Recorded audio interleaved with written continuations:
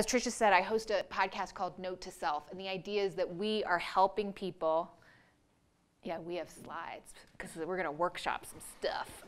So we're trying to help people cope with the accelerating world that we live in. And of course, one of the places where we live in this accelerating world is on our phones. Happy birthday to the iPhone. It's 10 this week, which is kind of interesting. Also, my son was born this month as well, so I feel like it was a very seminal moment for me a decade ago. And how much has society changed in the past 10 years because of the smartphone? So I did an experiment earlier this year with, we just got the final number, 35,000 of my listeners, and we called it the privacy paradox. And we're going to talk about that on this panel today, but I want to just tell you about what the paradox is first. So the paradox is that actually Americans care very, very deeply about their digital privacy. 74% say that they want to have control over their information. And yet, what happens? The Aspen Ideas Institute tells you to download its app, and you do. You don't read the terms of service, and even if you did, like, what's the point, right? We are constantly opting into platforms and apps, and that's what it takes to be a human being in the modern world, in this economy, right? To be in touch with your friends, with your family. And the question is, do we have a choice in this matter? And I would argue that at this point, no, not much of one. So what we tried to do with this, with our project was break it down into very manageable ideas, because the idea of digital privacy and how you protect your personal information is vast and touches so many different things. So for 1 week, every day, boom. I might have to get you to advance the slides if it's too far away. So what we did was we created a 5-part plan, which was to help people take back their digital identity and their self. And the plan today is to condense this 5-part plan that happened over an entire week with corresponding newsletters and podcasts and behavioral tweaks and changes and data management into the next 45 minutes. I think we can do it because I have these two amazing people with me here. I'm so grateful because they helped me kick off the original project, which happened in January, and then agreed to come and explain some of it here today. So let me introduce Julia Angwin. She is ProPublica's award-winning investigative journalist. She's the author of Dragnet Nation, A Quest for Privacy, Security, and Freedom in a World of Relentless Surveillance. She had another panel this morning. She's been a very busy woman today, which was also excellent. And then Anil Dash is an entrepreneur, activist, and writer. He is one of the most prominent voices right now on the tech scene, talking about how we can make technology more humane, more inclusive, and ethical. He advised the Obama White House's Office of Digital Strategy. He's now the CEO of Fog Creek Software, so actually making stuff that you might be using. So as I mentioned, every day for those 5 days, we tackled a different topic. And we're going to let this be the guide for our discussion right now. So if I can advance the slide. These were the 5 challenges that we had. And I want to start, Julia, what your phone knows. Day one, I think a lot of us think, well, it knows where I need to be next, right, in my calendar.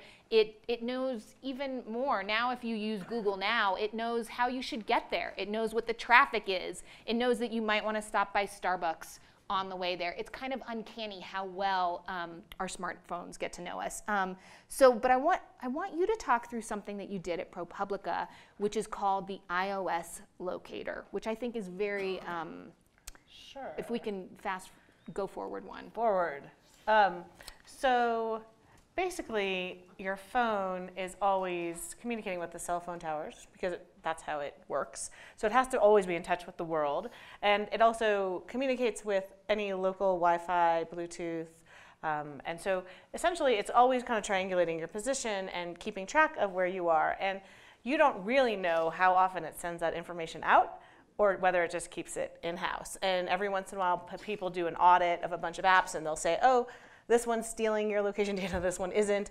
And you have those menu where you can ask if it will, apps will ask for permission, but occasionally apps break out of that box. And I think Uber did that recently where they were taking stuff without having asked for permission. is there a thing that shows how to get to the iOS Yeah, can we go locator? forward So one I more? wanted all of you, just for fun times, to look on your own phones, We could go forward one more, please. and it'll say, go to, these are the steps you have to take, and it actually shows you, if you haven't turned this off, which I obviously did many years ago, you will actually see all the places that you go and where it tracks you. It nicely lets you know, Apple lets you know what it is keeping about you. And, you know, to be fair to Apple, they say they don't send this back to themselves. However, we have no way to verify that. No, we don't. And I'm a trust but verify person. So, anyways, and lots of people who you have allowed to access your location do have this information. So does anyone have gotten there and seen a whole bunch of locations? That's a yes. Wow. And like, you know, so Oh, no, Android. Android settings are different. I don't have time to walk through those as well. But they this is- are, They can- you they can can dig vary. through it as well. That's an iPhone, so you should be able to get into it as well. No, This is is iPhone. iPhone. This is iPhone. But the interesting thing here is if you go to the sort of frequent locations where you end up, what you're having there is not just what an app used in order to find your location, like when you used a map, you know, the Maps app and it says I want to find your location. It's the phone knowing where you are even when you weren't in an app. Yeah. And I think it's one of those things that sort of breaks out of the model of how people think their phones work and how it tracks data about them. Right. And to be clear, I think, you know, when you want a ride and it's raining really hard and you can call, I hope, please tell me you don't still have Uber on your phone, but Lyft, right? That's a wonderful thing, right? It's like, it's literally like magic that it knows where you are. But we had one of our listeners tell us, you know, he found out that a flashlight app, not only was it tracking where he was all the time, but it was, it had access to his microphone and his camera. I'm sorry, your flashlight app, you don't need that information. And why do they need that information? Because they can sell it, and that is part of the business model. So let's talk more about that, Anil. As a technologist, can you talk about, as we call it, metadata, all the different information coming in and out of your phone? What's being used? So one of the things that's interesting is you build these systems, and almost all of the creators, the people writing the software, creating the hardware, err on the side of getting more data because they're like, well, we don't know what we used it for, but it'll always have some purpose, right? And so and there is a lot of reinforcement to that because when they do, we're going to collect all these locations. Then they're like, oh, well, 2 versions down the road, we can add a feature where we know that that's your home because you're there all the time. And we can offer to turn on your lights because you just got home, and people will feel that's a convenience. And so they always feel like, oh, this is a great reward. We're able to make a feature for people based on the fact that we're tracking this stuff. What they don't think about is 2 things. One is bad actors, right? So there's flashlight apps that are trying to steal your location, or people, you know, people do try to hack phones and all these kinds of things. And so, like known bad actors taking your data and misusing that stuff that was collected for relatively benevolent purposes, they all sort of think about, we'll worry about that down the road. And then the other part is they ascribe only positive intentions to their own organizations. Right, so Google makes, you know, the operating system for your Android phones. Apple makes the one for iPhones, and they always assume that everything that their company does is going to be benevolent and good. And it's like they're big companies; they have thousands and thousands of employees. You can have bad actors within the company, or just misdesigned features, as we've seen recently with like Snapchat building a feature that reveals your exact address location by default whenever you enable this new version to everybody who has access to you on Snapchat. There's a lot of people that don't want to put their personal address out there in the world and might not know that they have to tweak that setting not to do that. And I would also say, like, even if you're like, well, you know, we always hear people say, like, I've got nothing to hide. If, you know, if Apple wants to know where I am all the time, go ahead and let them, right?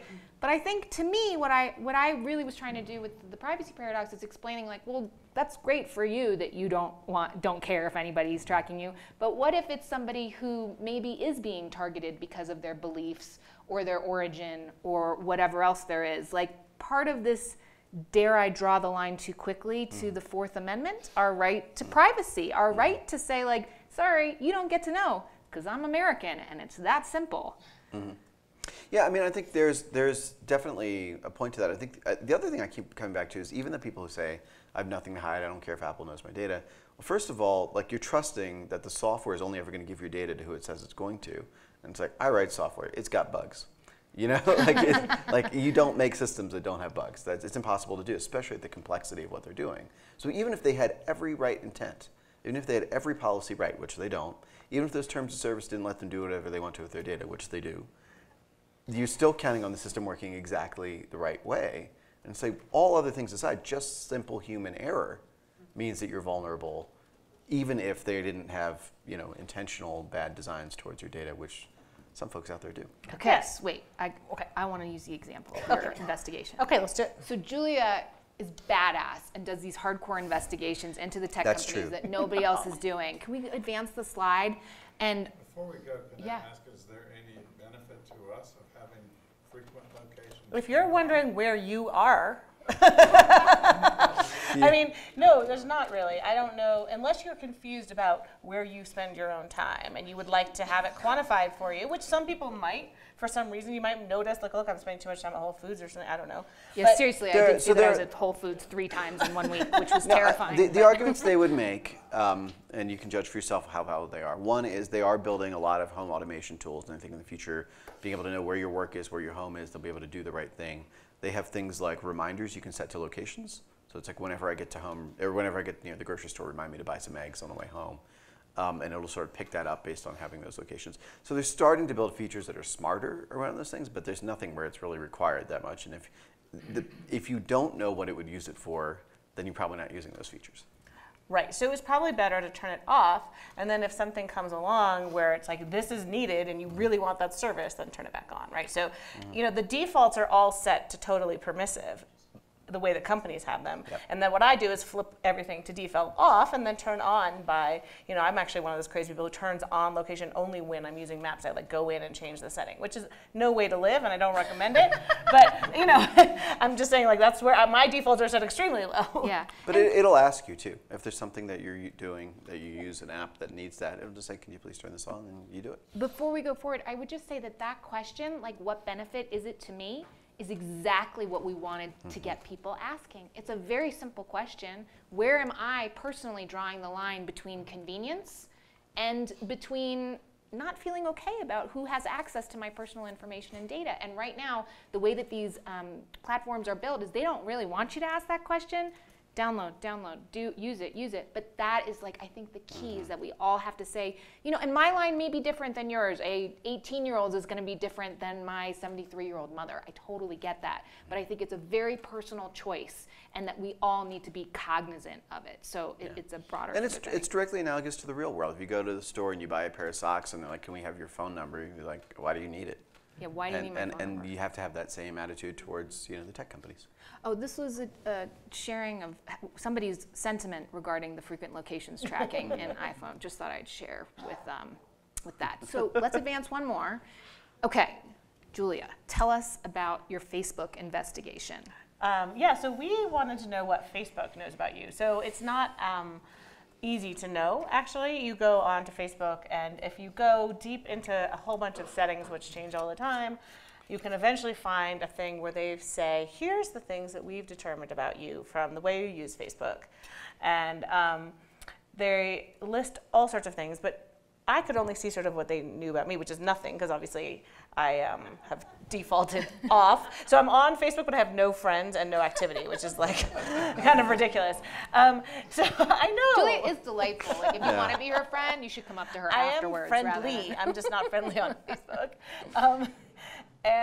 So people in my office would look at it, and so we were like, we should build a tool so that we could see what are all the categories that they're placing people in. So we built this extension, which you can go download now from our website, and it just shows you what Facebook knows about you. So when you log in, it's a little piece of software. You click install onto your computer, and by the way, it doesn't collect any data at all. It has like a little privacy policy. We know nothing about you, and then it shows you all the things that Facebook says it knows about you, and we were shocked by how much they were collecting, because, you know, it's like you could imagine that they know the things you list. First of all, you write down, I live in this city, and they know about your friends, but there were all sorts of categories that were completely wackadoodle, and I think, do you have two of them up there? My favorite category was breastfeeding in public. Yeah, no, but there was an even better one called texting awkwardly Oh, yes. in public places. So that's a category of person. There are people who text awkwardly in public places, and how does that get used? I don't understand exactly how it gets used. For ad targeting. I mean, I don't, well, I guess they sell this kind of to advertisers. Do advertisers want to buy ads towards people who are awkwardly texting? I guess. Well, this is that thing, again, where we're getting that sort of latent intent where they're like, well, maybe someday somebody will. So like anything we can deduce about you or think that we can. It got my race wrong, for example, but whatever. They think they've sort of deduced these things about you, and they're saying, well, if this is something that somebody wants to buy an ad and target a person with these traits, we're going to let them do it. And even if nobody ever buys an ad for people who text awkwardly or people who breastfeed in public, it doesn't hurt them, from their standpoint, to capture this data and assign it to you. Now, that's assuming, again, that no other bad actors have that data describing you. And I guarantee you some of those descriptors about you are inaccurate. There's no way they're all accurate. So let's go to the next slide for that point of it, right? So you also, in addition to asking people to download the extension to see what Facebook knows about you, you asked them to sort of rate how they felt, whether they were like, yay, it knows that I have kids, so I'm going to get great ads about camp, or bad, like it thinks that I have 3 kids, and so whatever. There could be lots of reasons, or just plain old creepy, which is... So people rated it, and you can see there that, you know, that people were really mad about things being wrong, right? Because it was like everyone was assigned to be a Farmville fan, like everybody, and it was just really weird, right? And like everybody was like, I'm not a Farmville fan, I hate Farmville, right? And so, and it's sort of weird how sometimes I feel like I'm more mad when things are wrong than when they're right, but I should be actually more mad when they're right, because that's the like creepy thing. So it's funny how your reaction varies. And then people found the most creepy stuff was about how they had deduced that you were living away from your family, you were in a long distance relationship, all these kinds of things that feel personal and you might not ever explicitly disclose, right? But they had sort of deduced from your behavior. And so everyone gave us those ratings and contributed all their categories to us, but we didn't collect any information about who they were. We just know all the categories. And we got 54,000 different categories, which is a huge number. Well, and it's also the number, one of the stunning things to me is how many data points they have about an individual person. Yeah. So there can be hundreds. I think in my case there was 2,400 descriptors of me. You had 2,400? You're active on Facebook. I spent a lot of time on Wow. well, I also like, one of the, this is not what I'm advocating, but one of my things I like to do for fun to make my profiles less useful to them is make them a little more random and have a lot more sort of garbage data in it. Obfuscation. Can we talk about that, please? Yeah, we can. Because like I wanted to, that was one thing I was going to ask my listeners to do. I was going to like, we're going to have obfuscation day where you just put in random stuff that makes no sense. Yeah. And then I had people come back to me and be like, yeah, no. It's not pleasant. But also it doesn't really work. No, a friend of mine made a browser extension that would click like on every like button on anything you ever saw. I on like the internet. everything. Exactly, and it was interesting because he said it just destroyed Facebook for him. Like he couldn't use it because it was just like incoherent and it didn't know what to show, and like you get all this stuff from things you don't care about. And I was sort of like, I found that interesting. I liked that idea, and I was playing with ideas of like clicking to that point, like things that are directly opposite, like it can be politically or culturally or whatever, and whether it does stuff with it. And what I found is I think Facebook's system is getting smarter. Yes. Where they're sort of like, we know we have garbage data on everybody, and so we're just going to throw away the outliers, and we'll still list it, but we're not going to use it for showing content to you. I mean, this is one of the problems, like, so in general in the world of surveillance, there's like people get burner phones, for instance, as a classic example of trying to obscure your identity, because your identity is tied to your phone number, so if you get a different phone number, maybe they don't know. So I did this when I was writing my book, Dragnet Nation. I got a separate phone. I used cash. I had a fake name, like the whole thing. And, but it was the dumbest thing in the world because I went to all the same places, right? And my patterns are exactly the same. And you're calling the same people. I'm calling the same people. And so even though I didn't have that frequent locations map, I know that this is how they build those profiles. And so I realized I was fooling nobody. And certainly, I'm sure you may have read, but there's a million stories here and there on the CIA caught these people because it was like the one burner phone that was making the right pattern. So, although burners are portrayed in the media sometimes as this great anti-surveillance technique, in fact, they're pretty, not easily, but with some effort, and it's getting easier by the day with better computation, they can figure out. Because your behavior is the tell, right? Mm-hmm. Unfortunately, it's our behavior that has never been able to be tracked so effectively. No one has ever been able to track humans this effectively before, and it turns out our behavior is very consistent. despite our dreams of being unique, and very revealing. I want to make this real life now, because we're not all as crazy and intense as Julia about privacy. And so, but this is where I feel like let's draw the line to other things. So I heard these crazy stories from my listeners, like one guy who said, well, a woman who had been, because they're all interconnected, Google and Facebook and all these things, she was concerned that she might have a drinking problem. And so she went on Google, and asked one of those questions, how do you know if you have a drinking problem? Then 2 hours later, she goes on Facebook and she gets an ad for her local liquor store. And she left me a voicemail crying because she was like, it'd be one thing if it was even sending me clinics, maybe where I could get help. But the fact that that's how it was targeting me, she felt so betrayed by Facebook, this company with whom she had a very intimate relationship.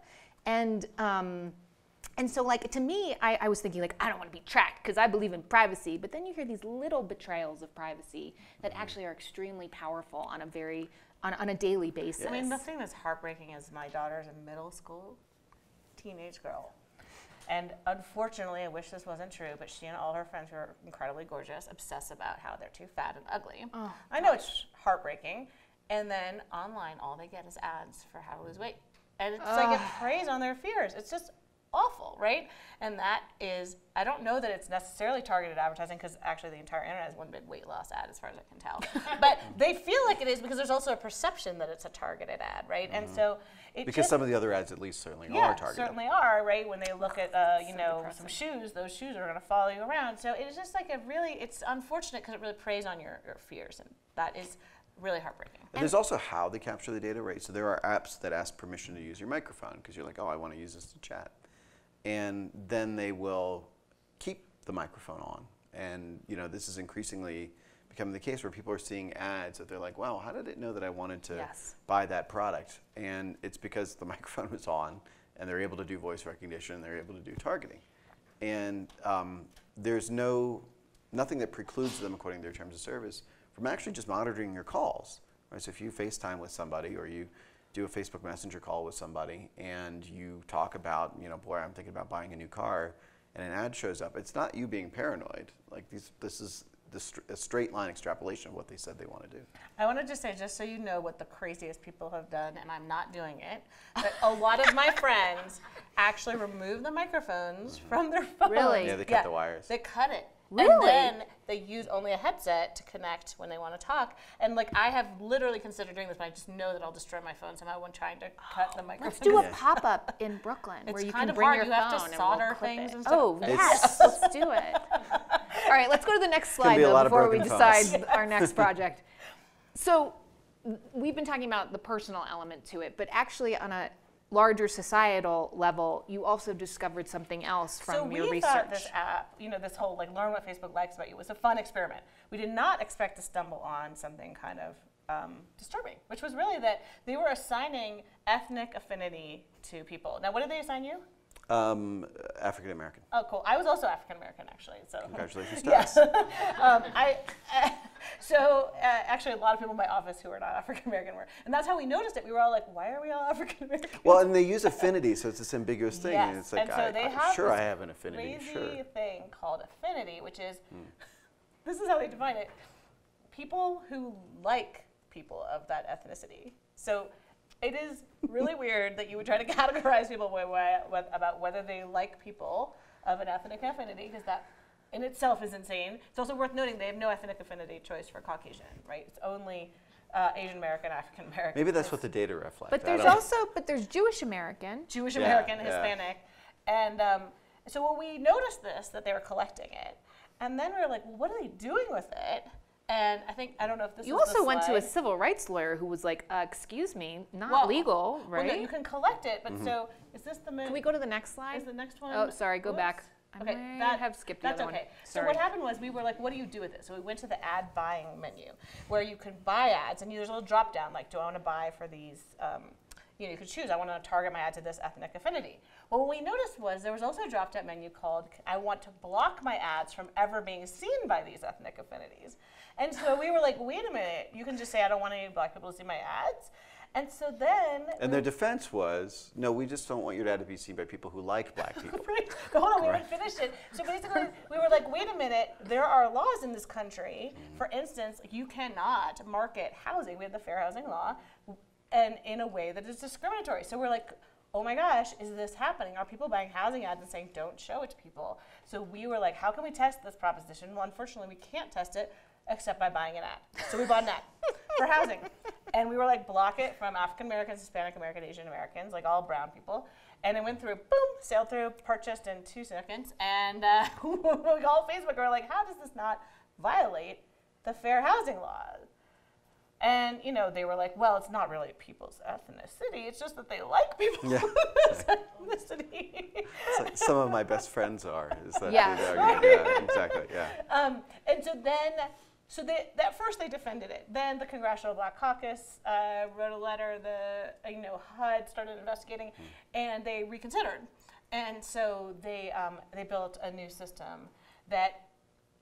Classic Facebook. They were like, well, we built an algorithm to scan for discriminatory ads. And I was like, why don't you just get rid of the drop-down menu for blocking ethnicities?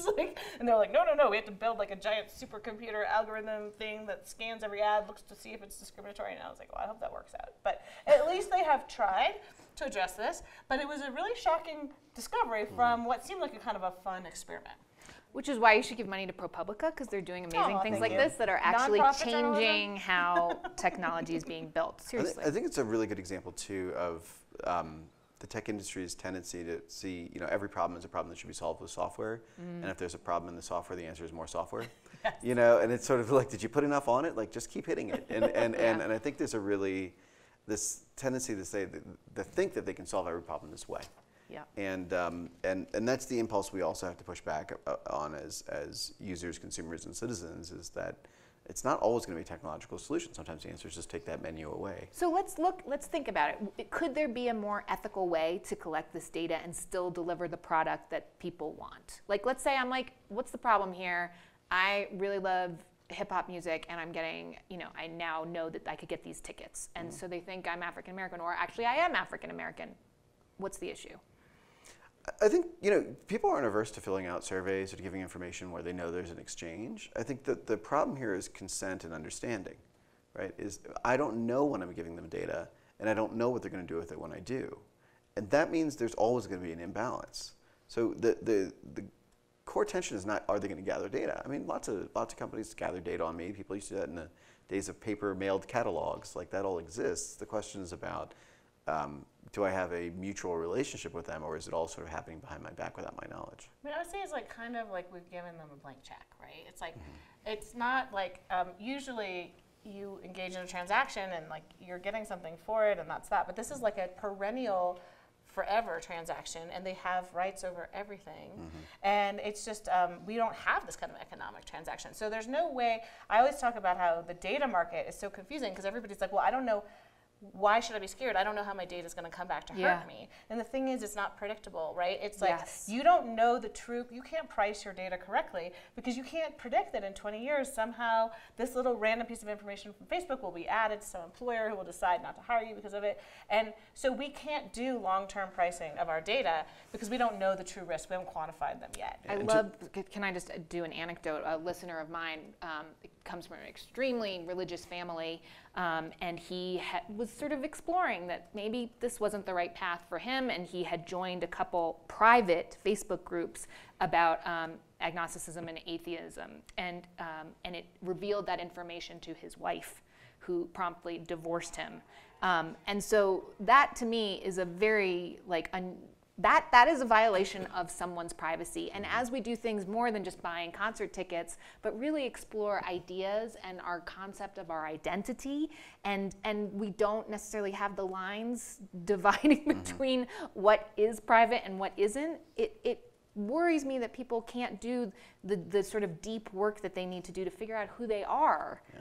Well, and to that idea about writing a blank check to them about what they can do with your data, if you were to write a blank check about your most private information to someone, it wouldn't be to an industry where most of the people who come up with a computer science degree have not learned about a lot of civics issues, have not learned about a lot of issues of social justice and social equity, are not versed in a lot of sort of basic things that we think of as infrastructure of society. And certainly, most computer science programs don't include an ethics curriculum at all. So if they haven't gone through all of that kind of training, that's not the first person you'd be like, sure, you can see all my data and decide what to do with it. Can we go forward one more slide? Okay, so we're going to talk for 5 more minutes, and then let's take questions and open it up and talk about this. So get your questions ready. We didn't get into a lot of this before, but I am fascinated in talking about the ways that we might not know that we are being identified. So there's been a lot of discussion about Cambridge Analytica, which is a data mining company that allegedly can use Facebook ads to know voters in ways that they don't even know themselves and then influence them with emotion. So it's a kind of digital ad marketing called psychometrics.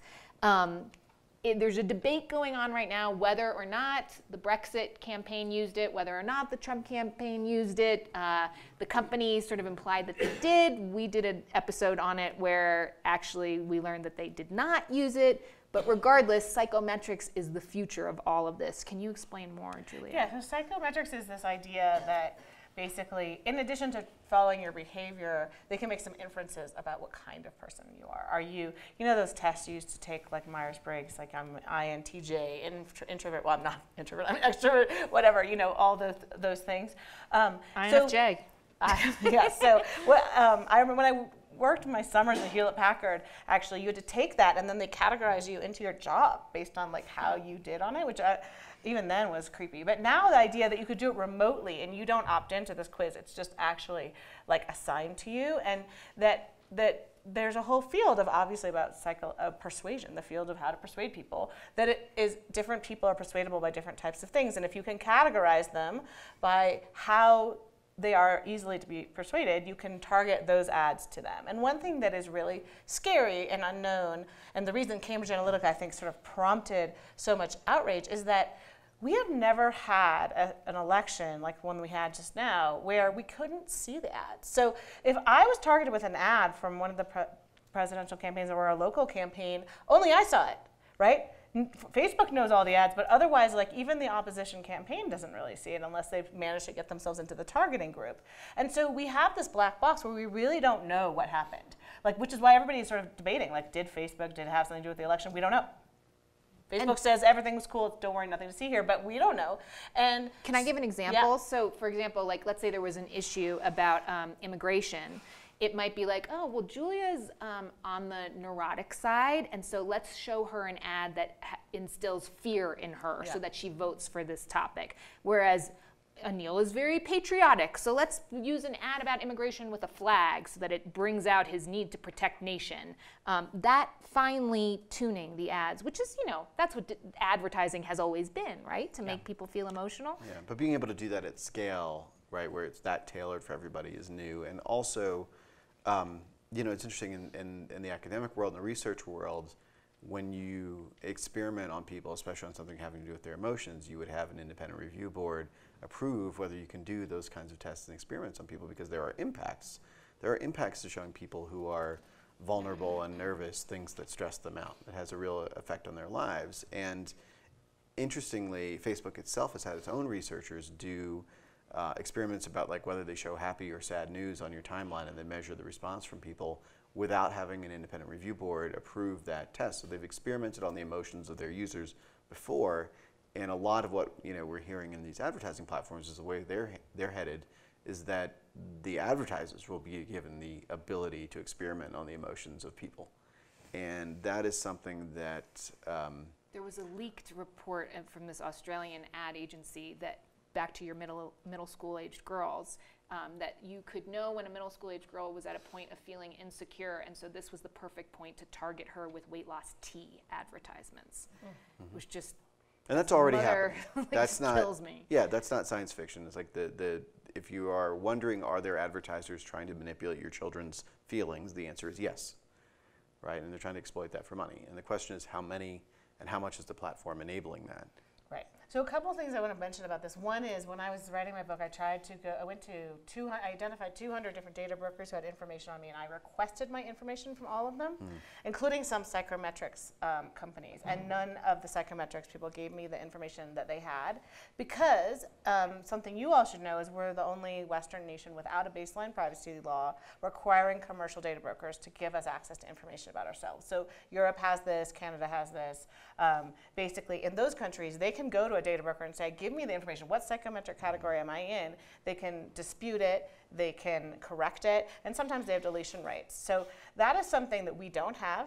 The Obama administration have proposed it several times. But the big tech companies are also the engine of our economy and have a lot of influence in Washington. Yeah. So this well, is and one not of the staunchest objectors when the Obama administration proposed it was Facebook, and Peter Thiel's on the board, and also a key advisor on tech policy for Trump. So that's not going to change. It's not likely to pass, but I would just like you to know the political landscape, which is that we should have access to at the very least, the way that we're categorized by these the groups, description right? of myself. I should know what you know about me. And secondarily, it is sort of shocking that you can't, these ads aren't, I can go to any TV station in New Hampshire and say, show me all the campaign ads that were bought, and they have to say how much they were bought for, how much they paid, and they have to have a tape of it. And so we know how election advertising plays out in the old media Television, world, newspaper, right? magazines. Yeah, all of that is auditable, and we can't audit it on Facebook. So that is something that is also worth thinking about, that we have already set that as a standard. Maybe it should be expanded to the digital world, that we should be able to audit, at the very least, political advertising, if not totally, predatory advertising towards people's vulnerabilities. I want to go to the next slide, if I may. So I want to go a little bit more solution-minded, because I think we've definitely hit the dystopia I'm sorry, we scared right you there. all. So this is Sir Tim Berners-Lee. I did a selfie with Sir Tim Berners-Lee. That's what a nerd I am. But I went to visit him, and he is sort of looking very big picture at what do we do to flip the model here so that we become owners of our personal information again. Would there ever be a time where Facebook would have to say to you, we would like to request your personal information, and you could say, you can have this, but you can't have that, and you can have this, and you can't have that. Now, it seemed a lot of people, a lot of technologists in particular, are like, ha ha, that's never going to happen. But I feel like the man invented the World Wide Web. Maybe he could also maybe fix it. So I just want to let you know, on a very high level at MIT and Oxford Institute, there's a lot of research going into that. And can we just do the next one as well? And what we've then, on the last day of our Privacy Paradox project, which you can still do, by the way, we asked people to do something very simple, which was with Sir Tim Berners-Lee, which was write your own terms of service, which is to really think, where do you want, so privacy is blank to me. And you might say privacy is squishy, or privacy is really important. Before I click post or send, I will think about what Julia said about ethnic affinity and whatever. It could be anything. So if we could just do the next slide as well. So we had lots of people fill it in and sort of decide that they were going to print it out and put it next to their computer, so that anytime something did pop up and ask for access to personal information, or maybe didn't ask, that there was a reminder, because I think it's so easy to just walk out of here and be like, okay, where do I have to go next? Oh, da da da da. It's how we live. So this constant, let's not lose sight of something that is invisible, essentially, all around us. Let's go to questions, shall we? Wait for the mic. Yeah, the mic's going to come around, I think. Yeah, right in the back there. Oh, sorry, wherever it is. Yeah, go for it. Hi, Jessica. Hi. So I was freaked out about 2 months ago because I learned about this website called familytreenow.com.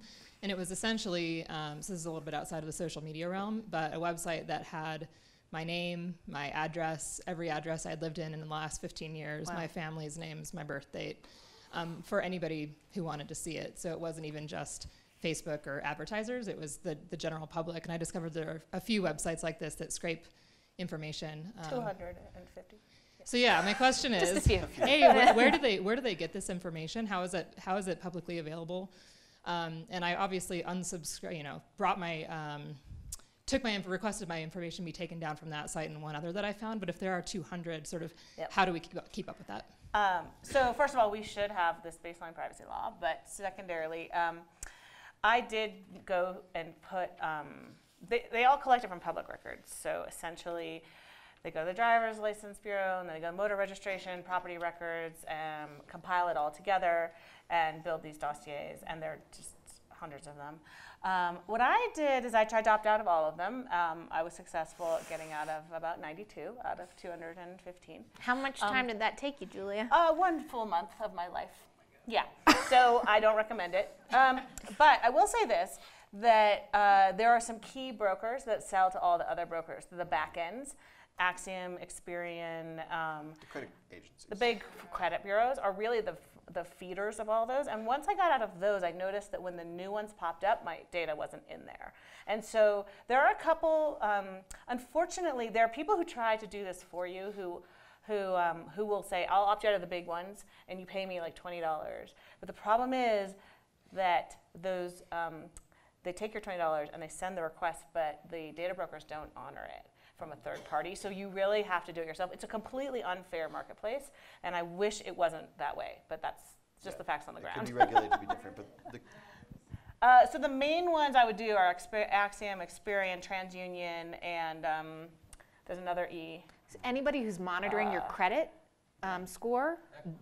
Equifax, thank you. Yes. yeah. Those 4 are the big ones. Well, and they make a ton of money selling your data. I mean, that's the other thing too. Yep. Is like they're not making money just keeping your credit score and having somebody check No. it once a year when you apply for a credit Yeah. card. Like this is part of their business model. Okay, there's another one in the back over here.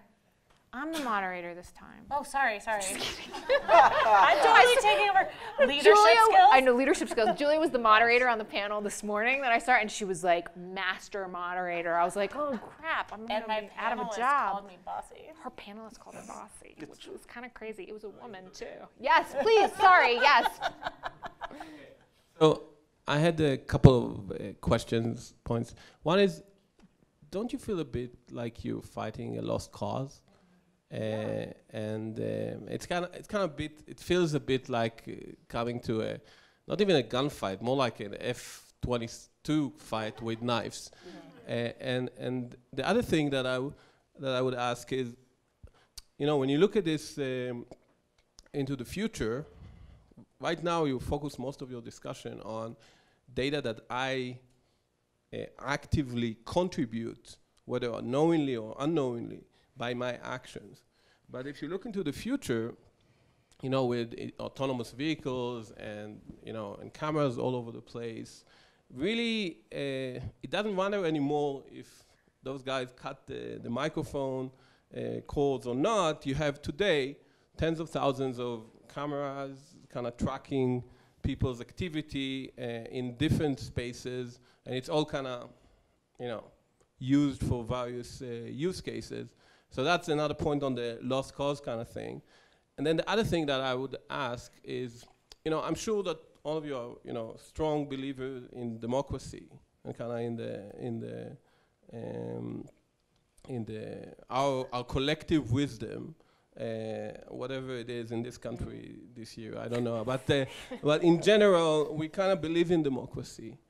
But in the point of deciding on giving away our data, okay, where billions of people have decided to do that, and actually whenever they download an app, it asks them, Apple asks them, do you want to give location data? Even for that flashlight, like millions of people clicked yes. Are we kind of looking down on them saying they're just stupid and they don't know what they're doing in that particular part of their life, while in other things, when they need to decide on the president, then we kind of count on their... Best question ever. I think each of us are going to have very different answers. So let Anil start. It's a couple parts. It is not futile to question these decisions and to push back on the choices these companies make. But it's a trivial example, but I think it's telling.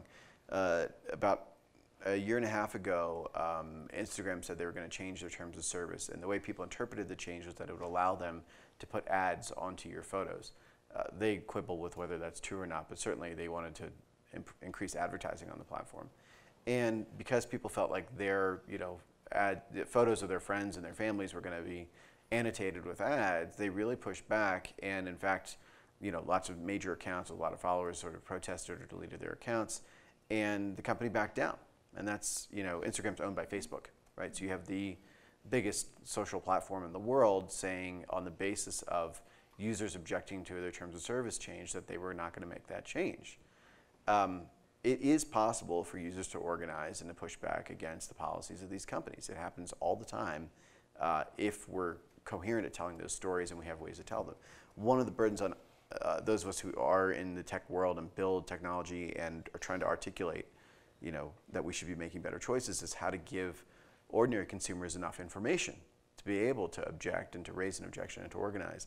And this speaks to the point about do we trust people? Are we being condescending to them if we say they don't know that you're sharing your location when you say okay to sharing your location? There's a couple of things that are interesting there. I think one of the parts is that many of these choices happen before we know the implications of them. Right? So you can say, well, yeah, I don't mind right now it knowing where I am. And also, when we say, I want to share my location, that's a different thing than you can create a database of all the places I frequently go. Right? Those are different choices. They never say a prompt of, can we create a database of all the places you frequently go? Right. And so we have this thing where this one behavior implies another, and the nature of data is the more you combine it, the more you learn about a person, or think you learned about a person. That's something where it actually is not possible to consent to all the future things that a company might think to do with my data. And so even if we have complete trust in consumers being able to make educated, informed decisions, even though these companies deliberately obscure and obfuscate a lot of their policies, let's pretend they didn't. Even if I have a perfectly good decision-making process, that doesn't mean they're going to keep making good decisions in the future that I trust, having based on giving them permission in the past. In terms of hope and hopelessness, obviously I'm accused of this all the time, so it's fine, I'm used to it. But I would say this, the thing that gives me hope is if you think about the Industrial Revolution, it was amazing. We learned to build factories, we really changed our economy.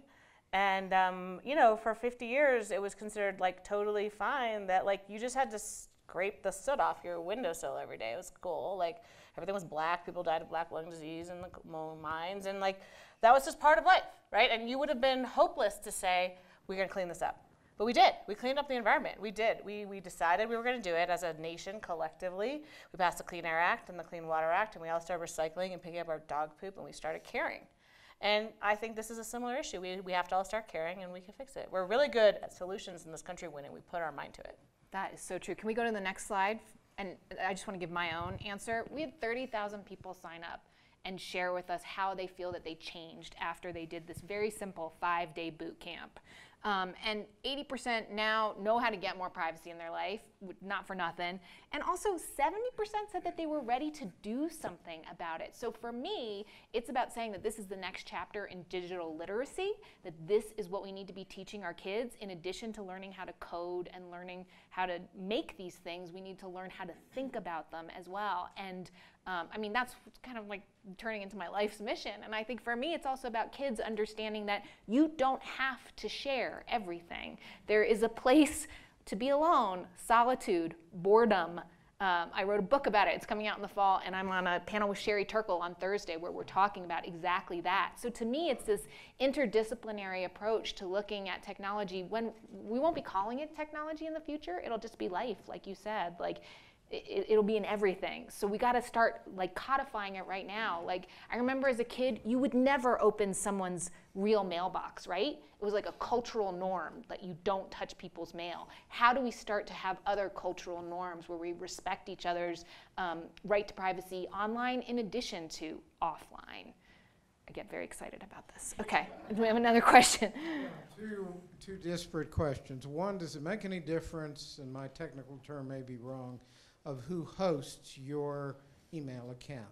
Does AOL sell things? Does Google sell everything once you're on Gmail? Second question is, what are the most unknown vulnerabilities from a financial point of view? In other words, if you resist opening a charge account at a department store, if you don't want online banking, et cetera, et cetera, et cetera, other than hiding cash under your bed and doing everything in cash, what don't we know? You want to take this one? Yeah. So I'm going to start with banking and then work backwards. So on banking, the most important thing you can do is make sure that your bank account has two things. One, a long password. Okay, every one of you does not have a long enough password. I know it just by looking at you. And if you do it online banking, I actually think it is secure and a good way to do it, but you need to have a 30-character password. Yeah, I know. She's Calm hardcore. down. She's hardcore. But here's how you're going to do it. You're going to open up the dictionary, you're going to close your eyes, you're going to point to a word, then you're going to turn the page, point to a word. Put 5 words together, you'll remember them. It's called Diceware. There's a method online if you want to read about it. It's mathematically proven, blah, blah. My daughter runs a business actually making these passwords. You can buy it from her. But basically, get yourself a really long password. And then the second thing is, most important, even more than the password, is two-factor. So two-factor authentication in the banking context is every bank has an option, which they hide somewhere, which says, even though I got in through my password, do not transfer money unless I enter this PIN, or I enter a second thing, right? So I left Citibank because it didn't have that back 5-10 years ago. Now they have it. But I was like, no, I won't do banking, online banking, if you don't have, I have to have 2 steps, because even if they break that first one, there has to be another step, like the PIN, before transferring money. So that's my rule on banking, and I've forgotten the first question because I don't even know. Oh, email. Email. Oh, email. I have so much to say about email. Email. Well, you know, I would have railed against Gmail up until last week, but they just said they're going to stop reading everyone's email by the end of this year. I know, whatever, fingers crossed. By the end of this year. Okay. My point is, if they do that, they would be a great provider, because they actually are a great provider. But I have been unwilling to use, I have it actually just for my mom email, so all Playdate arrangements. You don't have any friends there either? I have no friends anywhere, obviously. You have us. But Gmail is a really stable platform, right? Because you also don't want hackers to get in, right? And they're good at defending against hackers. Yahoo and AOL are terrible at defending against hackers, so it depends on what your threat model is. But they're not reading it, but unfortunately everyone else can. Right? Gmail's reading it, but no one else can read it. It's like, who do you want to read it? So of course I have this thing called riseup.net, which is a bunch of activists who got together to build their own platform. I'm here to provide you guys amusement, guys, okay? So you have to join it. You have to sign their mission statement to be against capitalist oppression, gender oppression. There's another one, though. You could do Proton Mail. So our 10-year-old got his first email account, and I was like, it is my duty as a parent to set him off on a private path. This is the rest of his life. I screwed up and signed up with Yahoo. I am so in the hole with Yahoo. I'm doing an entire episode about trying to escape from Yahoo. It's really, really hard, especially now they've been sold to Verizon. In any case, though, my 10-year-old has an encrypted Swiss email account, and I am telling every parent, like, we want all our kids to be on Proton Mail, because maybe we can at least start them off on the right foot. And to the broader point about, does it matter which host you provide, which service provider you provide, it absolutely does. And you can't be expected to read all the terms of service. But there are people starting to write the reviews. I think about Rebecca McKinnon's project, right, where she's reviewing things on freedom of speech and sort of some of the more important social issues as a way to evaluate these services. There are people doing that around privacy. There are people doing that around what the policies are of the companies that you're supporting by using these services. And so there are ways to be an informed consumer. They're still a little rough around the edges. It's not like, you know, the blue book where you're going to go buy a car and it's got everything broken down. The Consumer Reports is trying to build they're that, getting right? there. So Are they? Yeah, they're trying to build like a privacy ranking. So eventually there will be. Exactly. It's on the cusp where enough people realize this is there, where there will be the Consumer Reports review. And just go and see, this is the one that's best for me. And the key is to be able to think about yourself as an educated consumer and citizen when you're making choices about technology, the same as you would about knowing, you know, where that apple was sourced from that you buy from the grocery store. Okay, we have time, I think, for maybe one more, maybe two. So the last 2 questions kind of anticipated this, and I wanted to come back to the title of the session, which was the paradox, because there's been a lot of emphasis on the negatives and not as much on the positives. And so 2 things that were coming up was one, the law and the futility, and the other was the technology. And the law and the futility seems to me to be, in one sense, hopeless if you talk entirely about the United States. The internet and the digital world just crosses borders. And your analogy about the Industrial Revolution is perfect, which was, you know, the dirt and smut that we're cleaning up in the United States is now being spewed out by countries that are 50 years behind us in their development. And so you can't fix it by changing laws in our country. So the concept of a law has to be something which addresses something at the feeding end, not at the what can you do with the information? And if you want it to cross borders where laws may not be as good, in Russia, it's unlikely in the foreseeable future we're going to have laws that will protect our privacy. So it seems to me that that gets to the technology thing. So Bitcoin and encrypted email and so on have come up with algorithms that require that both the sender and the receiver participate. And so it seems to me that the law that we're looking for, and I don't know if this has been thought of or tried, or if there's you can comment on this, the law that we're looking for is a law that says before you can collect any information, you have to use one of these, kind of dual technologies so that the person whose information it is can opt in or opt out by giving their password, not their password to some subset, like a Bitcoin transition, rather than a law that says the company may not share it. And so the law should be, it seems to me, flipping the model. telling the company you can't put something out on in an app that doesn't allow the person to opt in or out with a technological mean, not a legal mean. A lot of people have tried this. They call it personal data lockers, and the idea is you lock up your data and you release it, little valves, when under certain terms. The problem is data is easily replicable. So you can never capture all of it because it's just replicated. Like your behavior is being tracked not just by your phone, but by something here and some other camera there. And so capturing it all is almost impossible. So you can never really get a full monopoly on your data, and therefore it's hard to make it valuable through this valve system. People have thought about it. There's like World Economic Forum panels and discussions for years. Well, and this is part of what Tim Berners-Lee is working on, and why we say it's probably not going to work. It might work, but I just haven't seen it. So my point is people have died on this hill. They keep dying on this hill. I hope it works out. I'm just saying I've seen a lot of, not successful. It also requires the big tech companies to be respectful of your wishes with your data, and not a one of them. Facebook is under 20-year supervision from the FTC about violating privacy. So is Google, so and is so Google, is Apple. Yeah, right. So like, who are you going to go to that hasn't already broken the law on privacy policies around you? And that's with the law being really weak. I want to end this on a positive note. I will say that I went to visit Senator Wyden on Capitol Hill, and he has really turned himself into the spokesperson for our digital rights and privacy. So the conversation is starting on Capitol Hill. Also, the Supreme Court has agreed to hear a case about our cell phones and right to privacy with that. I think we're just at the very beginning of having this conversation. The law is finally starting to realize that they have to be involved in some way. And so I also think it's up to all of us to do our part. This is the only way we can do it. Tell your family, ask your babysitter not to post pictures of your kids and tag them on Facebook. All sorts of little things, they do add up. As we saw with Julia, she changed the way Facebook collected data. That is not to be sneezed at. And so I hope, really hope, you feel a little bit empowered as you leave here, and at least a little more educated, because that's what ideas are all about. They start as ideas and then they become revolutions. All right.